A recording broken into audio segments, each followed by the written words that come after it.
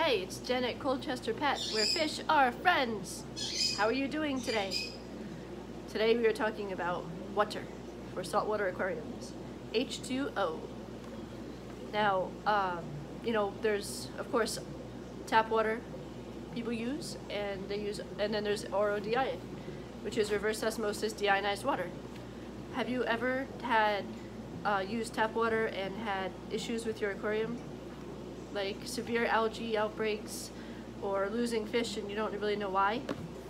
Well, that could be because of tap water. Tap water is not the greatest thing for saltwater aquariums. Some people have to use it, and that's just what we have to deal with, right?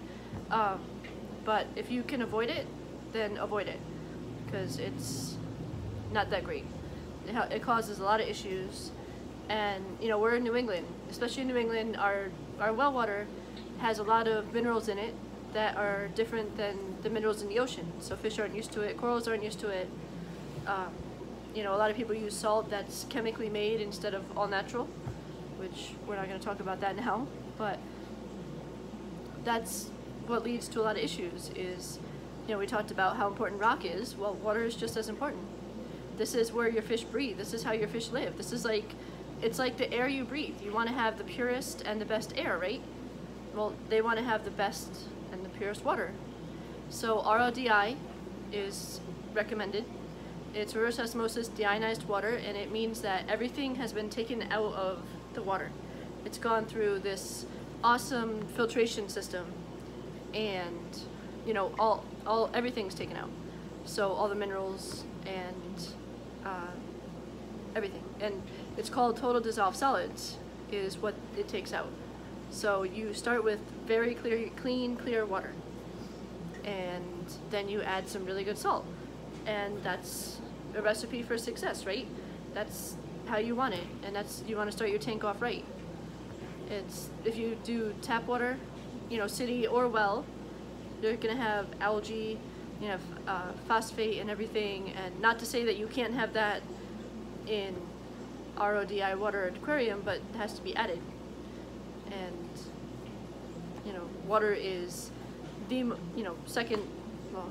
of the most important things. I know I said rock is one of the most important, but water and rock, because water is your natural filtration, or rock is your natural filtration, and water is how the fish live, and corals and inverts.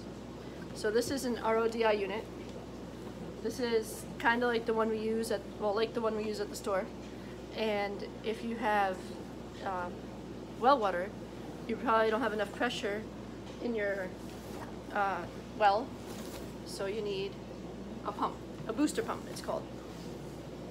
And that will get you the clearest water. Then you just put great salt in it, and you're done. And you start with a great aquarium. So that's it. The issues with RODI units that people have are, it does waste a lot of water. They're taking out a lot of stuff, and it wastes, some people have told me that they have a 5-to-1 ratio where they waste 5 and keep 1. We try to get to a 1-to-1 or a 2-to-1 ratio. And that's what deters people from using RODI water. Now, another alternative is most of the local fish stores, I would think, would carry and sell RODI water that they make. We make ours in the back. I'll show you the setup in a minute. And we have this whole water system that we do to make sure our customers have really healthy tanks. We sell it by the gallon, and that's a good way to do it. I mean, of course, if you have a big tank, it's going to be worth it to get an RODI water system unit. But if you start with like a 16 BioCube, a 16 size BioCube, or anything like 30 gallons, 50 gallons, it's going to be a little more money to start, but it already has the salt in it. And after that, what do you do? 10-20% water changes once or twice a month? Some people do it every week. It all depends on your bio load and what you're putting in there. But that's the lowdown on water and why you want it to be RODI, or as close to RODI. They also have boxed water at you know, the big stores. I like using RODI water, and that's my take on it. So have a great day.